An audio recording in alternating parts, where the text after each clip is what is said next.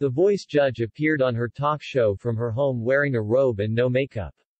Kelly Clarkson is getting real with her fans by giving them an inside look at her home life as a single mom with 2 kids. The TV personality and singer appeared on her namesake talk show on Tuesday from her home. She went makeup-free and was seen wearing a sleep mask atop her head and a robe.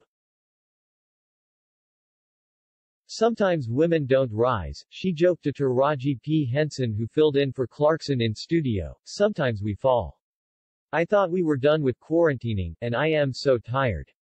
I broke a nail. I am so broken. This is me broken. My almond milk just expired. America, this is what I look like, Clarkson said with a laugh. Henson told Clarkson not to worry as her appearance was the first time she's left the house since Christmas. Clarkson didn't share details about why she's at home with her kids, but she did reveal that she's not ill. I am not even sick. It's so weird. Anyway, we're keeping it safe, Clarkson said. The voice judge went on to share that her kids cannot stop watching Disney's Encanto, which she's a fan of, too.